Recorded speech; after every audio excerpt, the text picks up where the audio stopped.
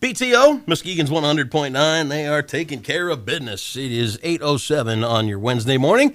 Sunshine in the forecast today. It's going to be rain showers tonight and tomorrow. Rain showers continue. Those could be starting to get mixed with snow as early as this weekend and next week when we are going to get an Arctic blast, they're saying.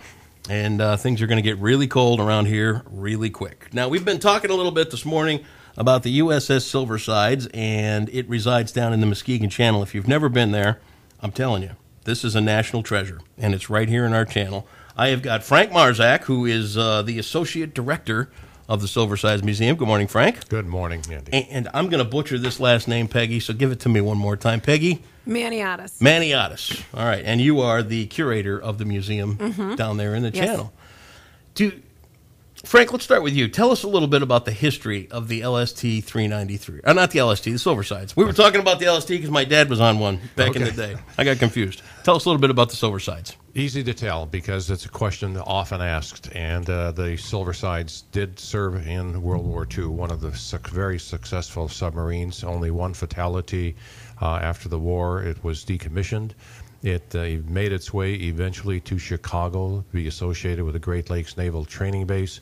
At some point, they said, okay, enough of that. Navy would get rid of it. The city of Chicago picked it up, beginning to make a tourist attraction out of it. And it did for quite a few years. It did do that.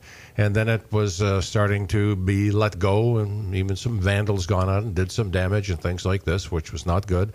And then between politics and money, it was going to be turned into razor blades. That's the usual term when a ship is going to be scrapped. And a group in this community back in the early 80s, mid-80s, said, we can't let this happen. And they made and found a way to raise money to bring it to Muskegon, and it was here in August of 1987.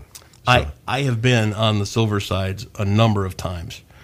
I am fascinated by everything that's on that ship and everything that it's done. I mean, you walk through it, and for all the technology we have today and everything if you take it back to when that ship was built and see everything that went into it and all the meters, I mean, you feel like you're walking through a rocket in some places, don't you? You do, and the fact the term computer is even used with an instrument on that ship that I believe was used to guide the torpedoes, if I'm not mistaken. Yes. But the term computer, and that ship was made in 1940-41. Yeah. And so it's got some age on it, but computers back then. Talk a little bit about the ship now. I know there are a multitude of things that people can do. I know kids have sleepovers on it. Oh, yeah. I know that.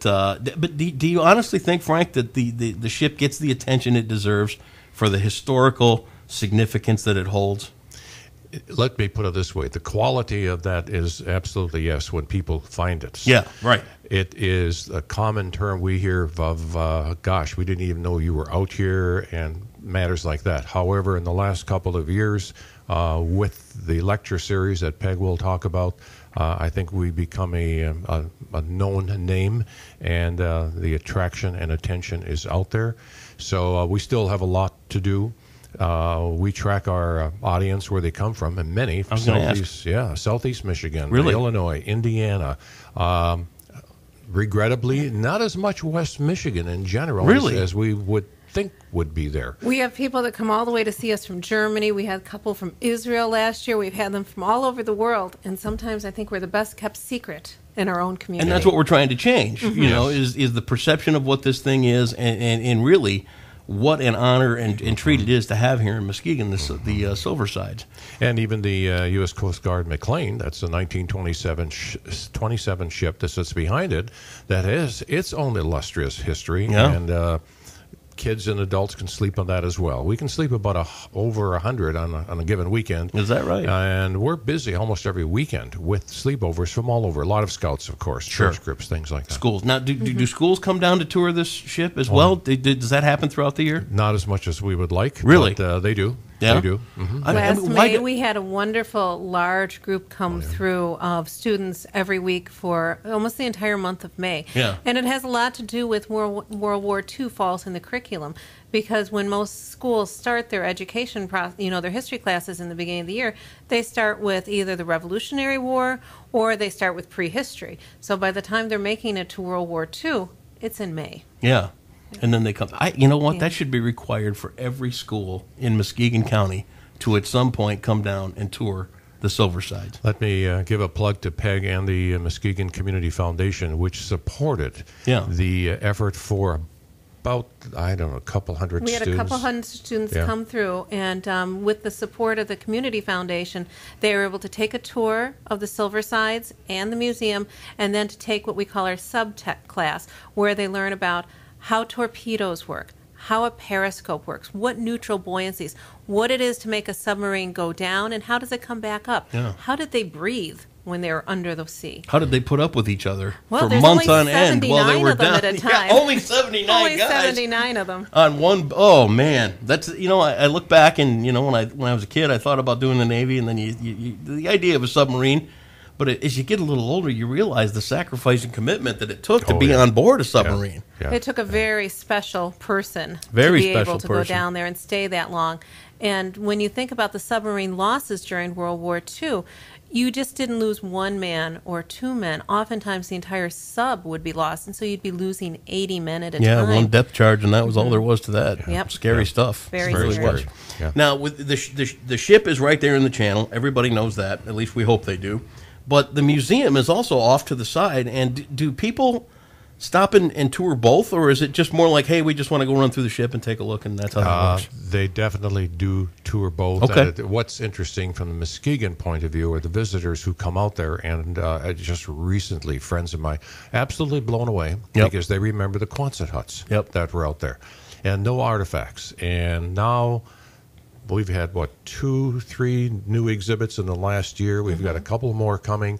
A person can go there a couple times a year and see and learn something new as Peg, our curator, is creating these wonderful exhibits that are very, very informative. And the new one coming is about nurses in World War II. Peg, let's talk a little bit about the role of the nurse in World War II. Well, she's kind of the unsung hero. And when we were doing the research onto this, and we discussed and we talked and we interviewed several of the nurses that are in this area that are still alive that had served in World War II.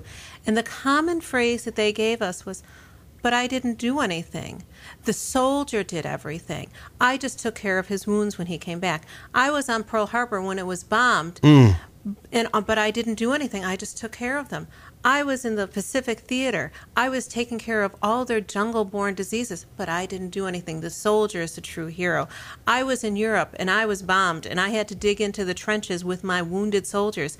They're the real heroes, but I didn't do anything. So we've named our exhibit, but I didn't do anything, because that was the common mantra that I heard doing the research and putting in the background into this exhibit. And to be honest, I mean, the role of a nurse in a war or a doctor or any of that thing is essential, because it is very essential. These guys are out on the front lines losing arms and legs and every other thing else, and these, I mean, how can they think that they didn't do anything? That's just so. But as I've talked to other female soldiers across the board, they said that their sacrifices in war were nothing like the frontline soldiers. Yeah, well, I mean, and so therefore, what we think is modesty on their part is they look at it as they served as part, but they part of the big mission. And what we failed to think about in World War II, it was a total war between all of the different nations of the world. And no aspect, even if you look around our own city of Muskegon, how many people were involved in the war effort? It became a part of every single person's life, whether you were saving the scrap metal, whether you worked in the factories, whether you canned your own food so that the soldiers would have it, or you served. Yeah. And so it's an amazing story. Do you think a part of their we didn't do anything mentality, do you think a part of that is just the generation that they came from? I mean, the World War II generation has often been called our greatest generation, and the people that were willing to, travel the world and sacrifice everything to keep America free and keep us who we are and fight that kind of, Hitler and Japan and all that kind of stuff going on. Do you think it's just part of their generation to have that mentality? It's part of their generation, and I've had this discussion. We are very blessed to have a volunteer, Bill Jacobs, who did the majority of the research on this. He's a retired professor from the community college, and he comes in and he volunteers. And we've had this discussion whether or not it was a way to be able to come back to the real world and kind of protect yourself from all of the memories that you had by saying we didn't do anything, or it's that selflessness that they felt as nurses, because the nurses constantly are giving of themselves in your most miserable points of your lives. Kind of goes for nurses in general. Yeah, all nurses. And this, even though we're honoring World War II nurses, especially the Army Corps of Nurses, it goes to honor all nurses and all the different selflessness that they give throughout, whether it be battle or in our own community, in our own hospitals. And it's just a tribute to all of them. Or whether they come by to see you, let's say if you're waiting in line for a colonoscopy and they just want to say hi. Let's say hi. I had that happen. Oh, hey, Andy, look who's here. Yeah. Great. Yes. Thank you, nurse, for the visit. Well, and in so many of the memoirs we read, one of the biggest things that they did was not only just give the medical attention, but the care and the comfort. Sure. Hold your hand.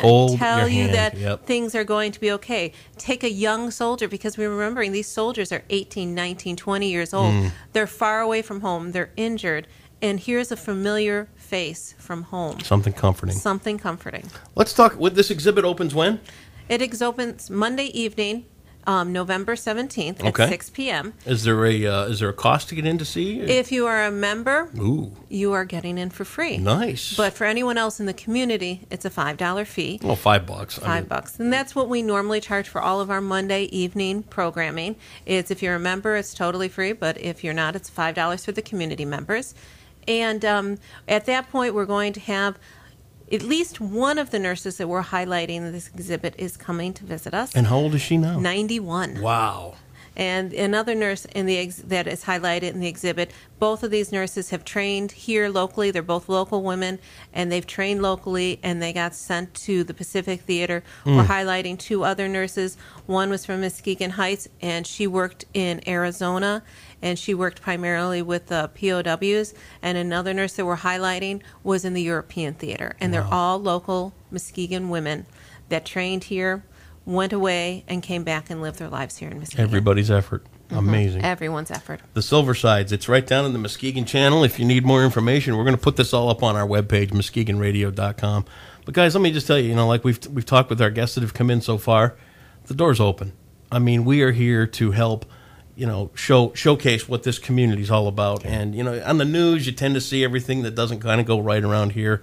We're going to change that. We want to show you what is going right. That's a wonderful thing. Yes. And to see what you guys are doing down at the Silversides, especially to commemorate nurses, absolutely amazing. So, Frank, Peg, thank you so much for coming in. Very good. Again, we'll have this all up online at muskegonradio.com. If you'd like to learn more about the Silversides, jump on board right now. And stop down for a visit, too. It's a great thing to have here. Frank and Peg, thanks so much. Thank you. Thank you for having us. Lionel Richie, he's dancing on the ceiling. It is on Muskegon's 100.9, 820 and 44 degrees.